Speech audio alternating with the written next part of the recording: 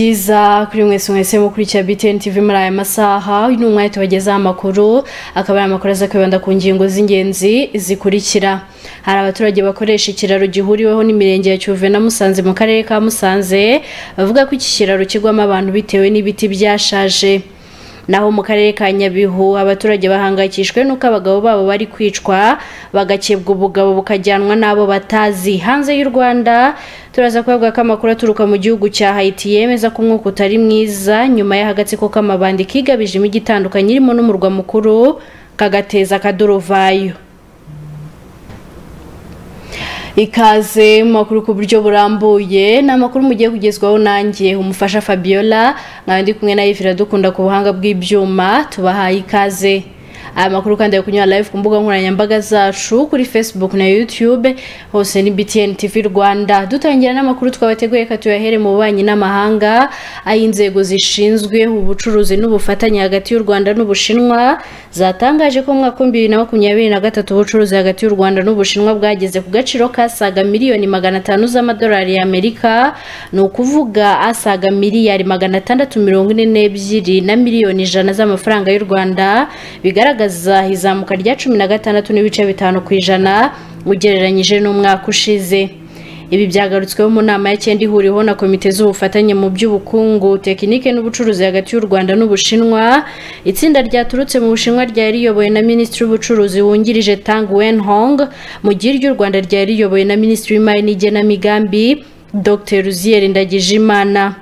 Itangazo ryasohotse nyuma y'ibi biganiro rigaragaza ko impande zombi zishimiye umusaruro uva mu butwererane hagati y'ibihugu byombi, by'umwihariko mu bucuruzi n'ishoramari, ubufatanye mu by'ubukungu, tekinike, kubaka ibikorwa remezo, kubaka ubushobozi bw'abakozi ndetse n'ubufatanye mu by'ikoranabuhanga.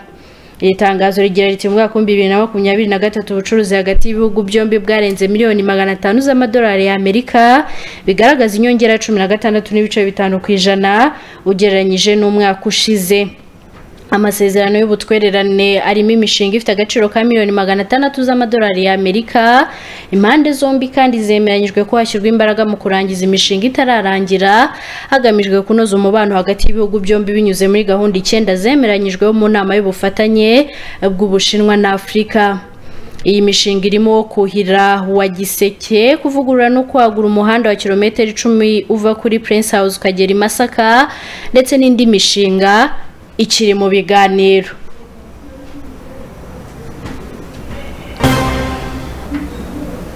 Dukomeje n'andi makuru twabateguriye, abaturage bakoresha ikiraro gihuriweho n'imirenge ya Cyuve na Musanze mu karere ka Musanze mu ntara y'Amajyaruguru baravuga ko iki kiraro kiri kugwamo abantu benshi bitewe n'ibiti byashaje, bagasaba ko cyakorwa. Ni mu gihe kwa ubuyobozi bw'uyu murenge wa Musanze bwavuze ko ku bufatanye n'akarere hari gahunda yo gusana iki kiraro mu gihe cya vuba. Ni inkuru twateguriwe na Gaston Irembere. Ni ikiraro kiri kuri ruhurura inyuramwo amazi ava mu birunga. Abaturage bagikoresha bakaba bavuga ko kinyurwaho n'abantu batandukanye ndetse n'abana b'abanyeshuri, ariko nguko iminsi igenda ihita nako ibiti byo kuri icyo kiraro bigenda bisaza bikavunika. Kuri ubu ngo hakaba hasigaye ibiti bitatu gusa nabyo bishaje, ku buryo igihe cyari cyo cyose nabyo bishobora kuvunika bigateza impanuka haba ku baturage basanzwe ndetse n'abana b'abanyeshuri bakinyuraho buri munsi, dore ko ngaho icyo kiraro kiri hari imanga ndende ku buryo wagwa amashobora kuhasiga ubuzima. Kirakiduze duteje cyane kuko uri kubona hari ubukira caguye ubu n'ibindi biri hafi kugwa. Impungenge turazifite cyane zo kugwamo nyine tugapfa tukahaburira ubuzima. Impungenge nyine tuba dufite impungenge ku bana natwe ubwacu, baturuka za Musanze bose baza gupagasa mu mujyi. Urumva rero niho banyura mu gitondo bajya ku kazi banataha ku mugoroba. N'abatuye dusanzwe n'isoko yo bagiye mu masoko guhahina, nano ari isoko kuri Tefope na hano mu Kungagi mu Gashakiro. Ubu urumva ni ikiraro gikenewe cyane muri make. Nkunda kukinyuraho ngiye hano yijya mu kazi, ariko urabona ubwo cyatangiye guturika dufite ikibazo yuko tuzagikandagiraho kikariduka bitewe n'abana banyura benshi bagiye ku ishuri n'abandi bantu benshi. Iki kiraro kinyuraho abantu benshi, ariko urabona cyatangiye kuriduka, kimaze kuriduka nk'ihasize n'iminsi cyari kiridutse. Impungenge kiduteza nuko dukunda kukinyuraho, ariko tukaba muno haje kugwamo umwana akinyuraho kikaba cyaravunitse harwamo ariko yaravujwe ariko natwe tugira impungenge yuko natwe kizatubera kibi natwe tukaba twagwamo tukavunika. Kubera uburyo babangamiwe n'iki kiraro nuko giteje impungenge, aba baturage barasaba ko cyakorwa kugira ngo abagikoresha bareke guhangayikishwa nuko isaha n'isaha ibyo biti byashaje nabyo byavunika maze bigateza ibyago. Cyifuzo nuko nkamwe banyamakuru muhageze mwadukorera ubukangurambaga bakaduha ikiraro kizima gikomeye. Iyi ngo pemu nuko dukorera ubuvugizi nkamwe muhageze mukaba muronye. Rero nk'umuntu ubibona hashize igihe batubwiye batwizeza ko tuhakora umuganda batubwira ko ikiraro tugitegereje hari icyo mu kirere bashyize hepfo mbona kitanakenewe cyane kurusha icya hano twarategereje turaheba.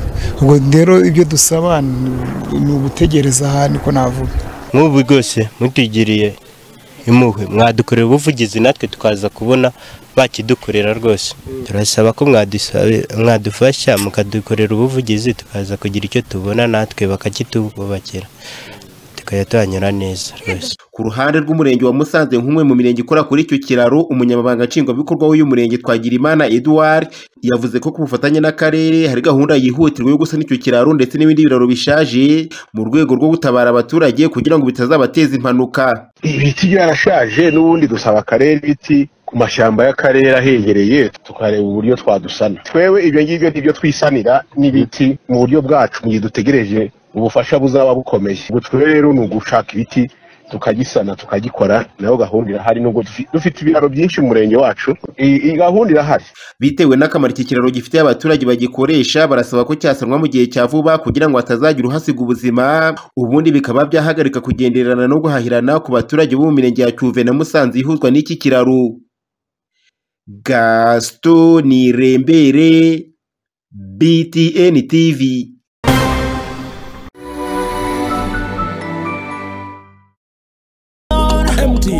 yakuzaniye ikosora plus smartphone igezweho ikorana na internet ya 3G na 4G ku mafaranga ibihumbi 20 gusa. Akarusho kufitiye smartphone ya MTN Kosora Plus ku mafaranga 1000 gusa ku kwezi uhabwa gig imwe buri munsi, iminota 100 yo guhamagara imirongo yose na SMS 100. Kwiconnecta n'iby'agaciro. Gana ishami rya MTN rikwegereye ugure smartphone ya Ikosora Plus, ubundi ujye ukanda akanyenyeri 345 akanyenyeri 1 akanyenyeri 5 urwego kugira ngo wiconnect utisondetse. Imbuga nkoranyambaga zose uzazibonamo WhatsApp, Facebook, YouTube.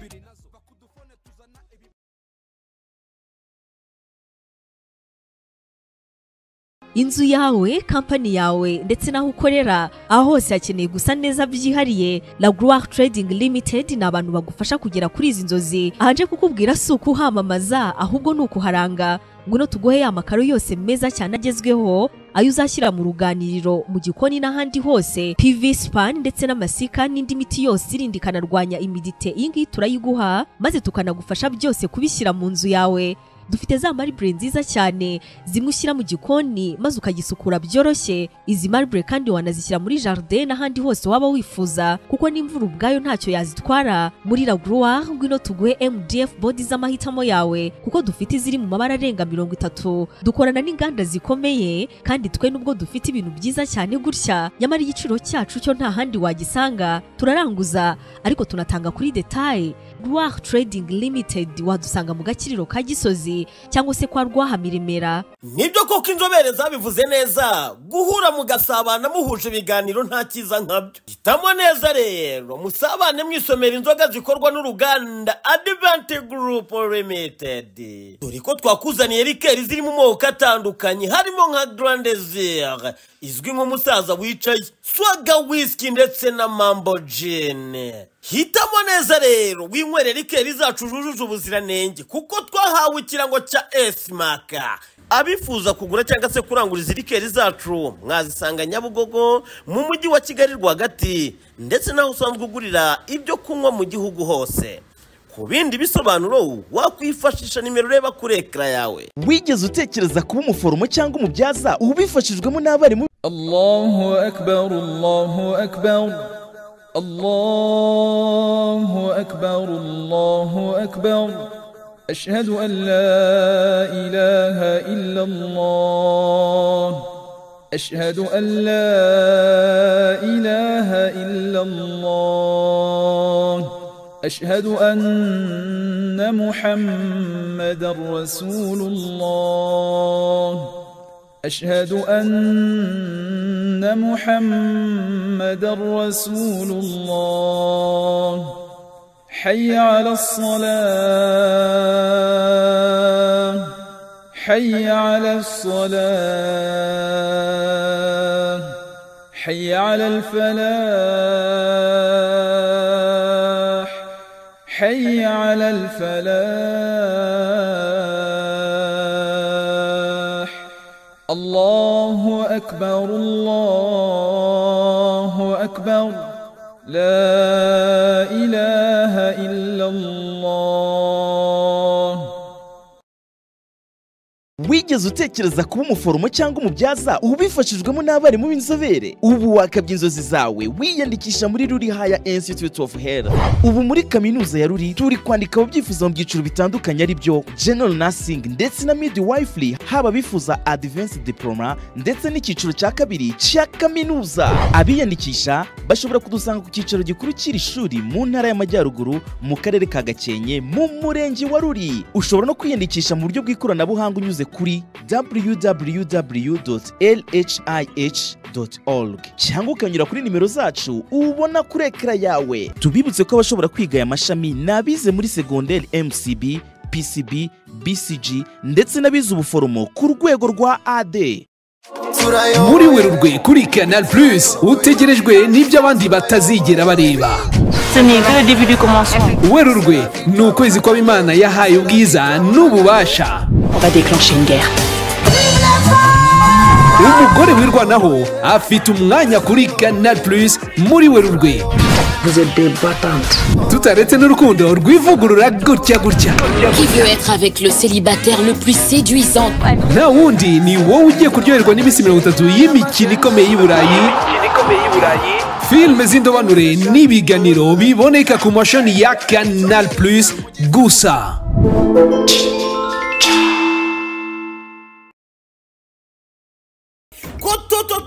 Rwanda ijari igisubizo nkenerwa mu rw'imisozi igihumbi. Bacuruzi banyenganda ndetse namwe banyabukorikori, Toto Tours Rwanda yakuzaniye ponseze nini ndetse n'intoya n'amadiske yazo, foreze zicomekwa n'izikoresha amabatiri na menshi zazo, poster sude nini ndetse n'intoya, n'imashini kabuhariwe mu kuvanga sima. Tugufitiye kandi mashini nka sorters ndetse na vibresse ndetse n'imashini kabuhariwe zifashishwa mu bubaji. Abifuza ibikoresho byacu muradusanga muri metero 100 uvuye muri Rompwe nini yo mu mujyi hafi n'akorera BTN TV, cyangwa ukadusanga mu nyubako ya Tiger Plaza ku muhanda werekeza kuri Texirwa. Abashaka kuduhagararira namwe muhawe ikaze. Ku bindi bisobanuro wakwifashisha nimero ureba kuri ekara yawe.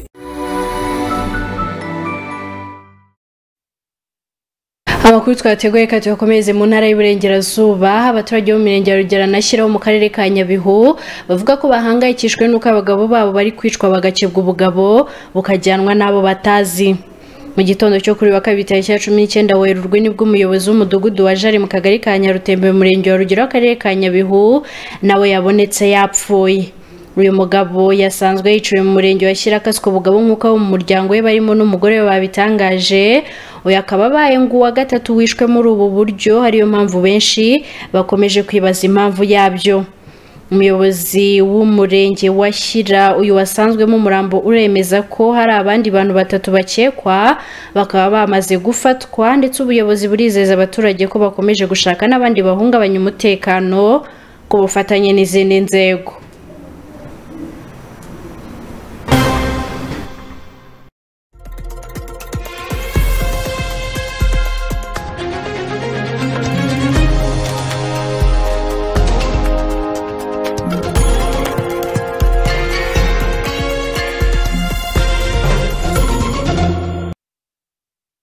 Kaze makuru avugwa hanze y'u Rwanda. Amakuru ari guturuka mu gihugu cya Haiti aremeza ko umwuka utari mwiza nyuma y'uko agatsiko k'amabandi kigabije imijyi itandukanye irimo n'umurwa mukuru kagateza akaduruvayo. muri ako kavuyo n'imivundo hari abaturage bakomeje kubigenderamo bakahatakariza ubuzima. Ibinyamakuru bitandukanye biravuga ko ejo kuwa mbere ku muhanda werekeza mu nkengero z'umurwa mukuru wa Haiti haturaguye imirambi irenga 10. Ababibonye babwiye ibiro ntaramakuru byo mu Bwongereza Reuters dukesha inkuru ko imibare y'abapfa ikomeje kugenda yiyongera nyuma y'uko hatangajwe amakuru ku bitero byo mu gitondo cy'ejo hafi y'akarere ka Labure mu mihanda izengurutse Pétionville nta n'inyoni yahatambaga. Ni mu gihe hategerejwe ko mu minsi mike hazatangazwa guverinoma nshya. Kugeza ubu urugomo rukomeje gufata indi ntera rushamikiye ku mitwe ifite intwaro rukaba rubangamiye ubuzima bw'abasivile na politiki yaheze mu cyeragati. Iyi mitwe nayo iherutse gutuma Minisitiri Ariel Henry yegura ku mwanya wa Minisitiri w'Intebe nyuma yo kotswa igitutu bavuga ko batamushaka. Ibi byasembuwe n'urugendo yari yakoreye muri Kenya aho yaragiye mu biganiro bishyira umukono ku masezerano yo kohereza muri Haiti abapolisi kugira ngo babashe guhashya ibyo byihebe.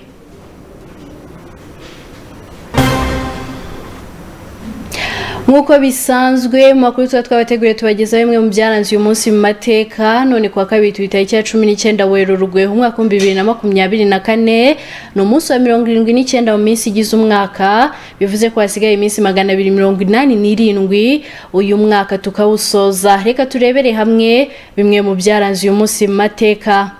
Tariki ya 19 Werurwe umwaka wa 1945 mu ntambara ya kabiri y'isi yose ku nkombe z'Ubuyapani igisasu cyagonze indege ya USS Franklin gihitana abakozi 724 hangirika byinshi byari biri muri ubu bwato ariko bigoranye bwakomeje kugenda mpaka bugeze muri Leta Zunze Ubumwe za Amerika.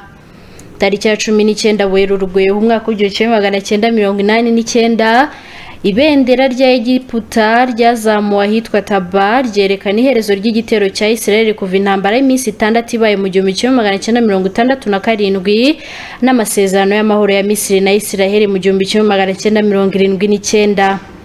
Naho tariki ya 19 Werurwe umwaka wa 2002 nibwo igihugu cya Zimbabwe cyahagaritswe muri Commonwealth maze aho cyashinjwa kutubahiriza uburenganzira bw'umuntu ndetse n'uburiganya mu matora hari nyuma y'amatora ya perezida ataragenze neza. Tariki ya 19 Werurwe umwaka wa 2011 mu ntambara y'abene gihugu ya Libya nyuma y'uko ingabo za Muammar Gaddafi zananiwe gufata Benghazi, ingabo zirwanira mu kirere z'Ubufaransa zatangije Operation Harmattan zitangira kwivanga mu gisirikare cy'amahanga muri Libya. Ibyaranze uyu munsi mu mateka reka tubisoreze tariki ya 19 Werurwe 2019 aho perezida wa mbere wa Kazakhstan Nursultan Nazarbayev yeguye ku mirimo ye nyuma y'imyaka igera kuri 30 asigaho perezida wa Sena Kasim Jomart Tokayev nka perezida w'agateganyo n'umusembura.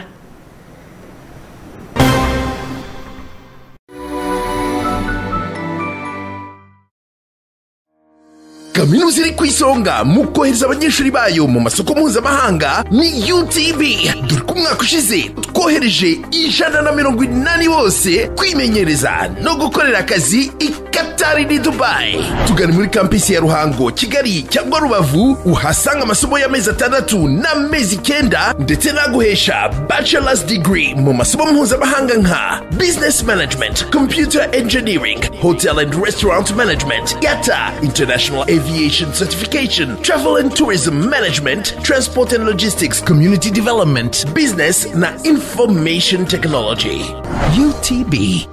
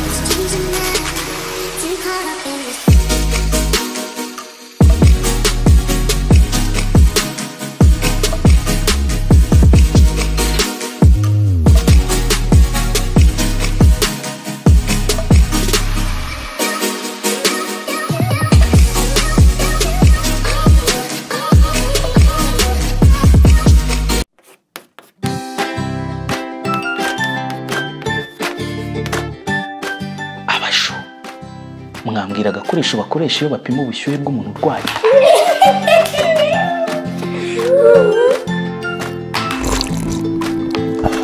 Of course, ni thermometer. Ngaho noneho nimumbwire, Bangkok baturi imbere w'amasaha angahe?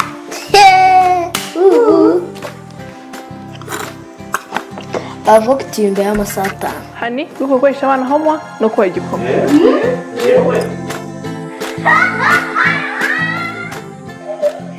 Ubu mu byo kunywa byose biri ku isoko, igisubizo ni ji ya Sane yo mu gakombe. Ji ya Sane yo mu gakombe, haba iy'umwembe ndetse n'iya pome, zose ni amafaranga 300 gusa.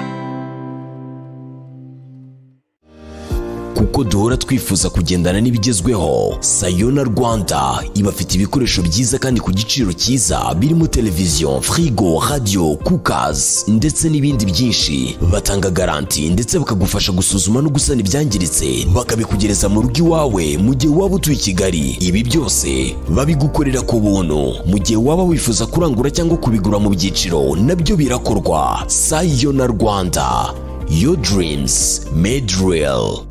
Sirimukana Flo, hashyi cyaka wisomera Flo, inzoga ya mbere organique muri Afrika, ubu ikaba yasesekaye mu Rwanda. Flo iboneka mu moko 3 ariyo Red Flo Organic, Flo 58 Organic na Yellow Flo Organic. Izi nzoga zose zikundirwa umwimerere zikoranye, kuko na sukari cyangwa produit chimique yari yose izongerwamo, yemwe n'ibinyampeke zikorwamo bihingwa mu mirimo izira amafumbire mvaruganda cyangwa imiti yica udukoko. Iyi nzoga y'Inyabihu ikundirwa uburyohe n'impumuro bihebuje, yengerwa mu Bubiligi, ikagezwa ku isoko ry'u Rwanda na Jespo Tour Limited, iherereye Sonatube mu muturirwa wa Silverback Mall mu igorofa rya mbere. Soma kandi ucurure Flo, wumva itandukaniro.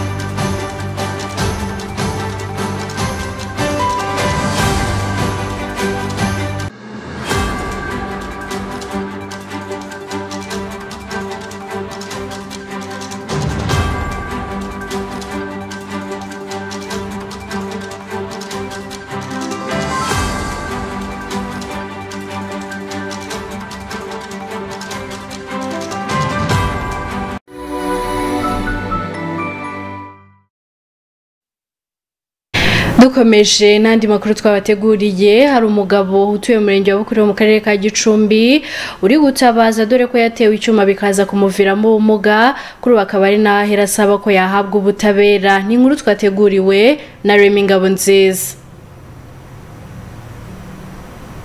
Ni Kaguru Jean Derape utuye mu majyaruguru y'u Rwanda mu karere ka Gicumbi mu murenge wa Bukure mu kagari ka Karenge, uvuga ko amaze igihe kirekire cyane yaraje gukubitwa bikaza kurangira aciwe amara, kuri ubu ngubu akaba afite ubumuga nk'uko asobanura uko byagenze kugira agashobore kuba yagira ubu bumuga. Yewe nagize ikibazo 2017 abantu barankubita bancamara, biba ngombwa ko yewe njya CHK barangira babajyana mu ntuza muri gereza. Ngarutse ngiye kubona mbona abantu mbona baraje, ngiye gutanga ikirego baramwe ngo ikirego cyanyu Gicumbi mu rwego rwisumbuye rwa Gicumbi mu rukiko rwisumbuye. Ngezeyo barambaza ngo ikirego ushaka gutanga urifuza, ndababwira ndifuza 6,000,000 bitewe n'igihe nataye n'ubuzima nataye n'ubujya kugaruka.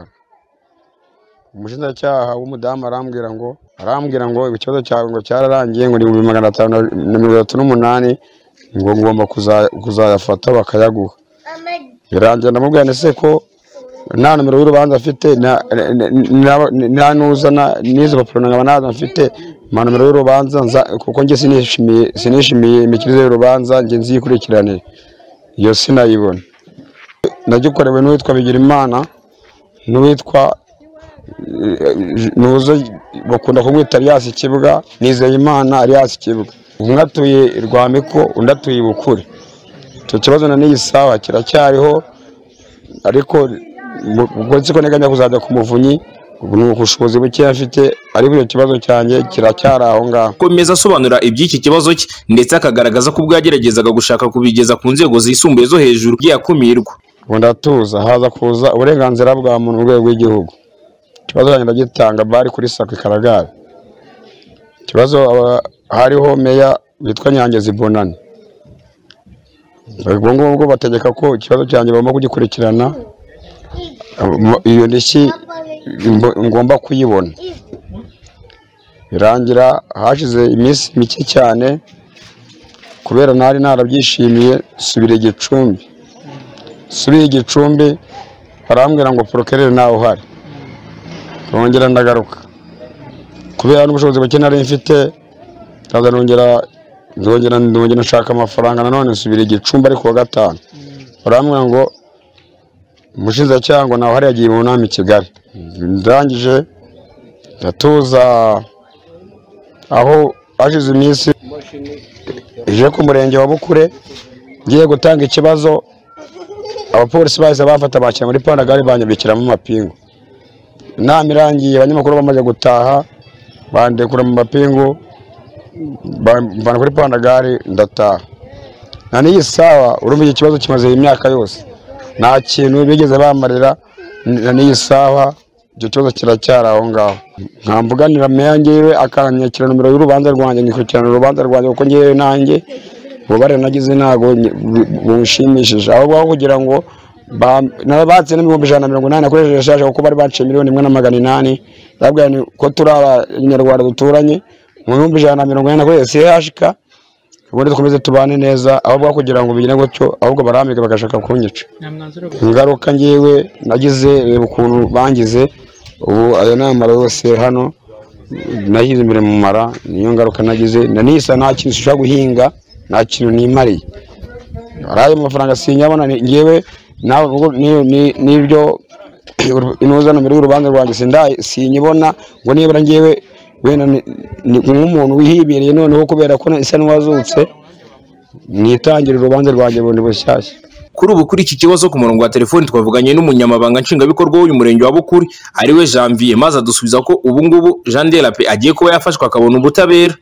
Ariko ntabwo icyaha gisaza, icyaha ntabwo gisaza, igihe icyo ari cyo cyose ashobora kungana akaza ukareba ko mu by'ukuri hari ubutabera atahawe tugafatikanya n'ubugenzacyaha cyane cyane ko no mu murenge wacu wa Bukure dufitemo RIB tugakurikirana tugakora assessment tukareba ko mu by'ukuri atahawe ubutabera. Remy Ngabonziza, BTN TV mu karere ka Gicumbi mu majyaruguru y'u Rwanda. Ni naha dusoreje amakuru twabateguriye muri aya masaha. Reka mbashimire mwese twabanye muri aya makuru. Nshimira dukunda Ivari ku buhanga bw'ibyuma. Reka mbarekere komeza gukurikira gahunda nziza BTN TV yabateguriye. Mwari kumwe nanjye umufasha Fabiola, ndabakunda.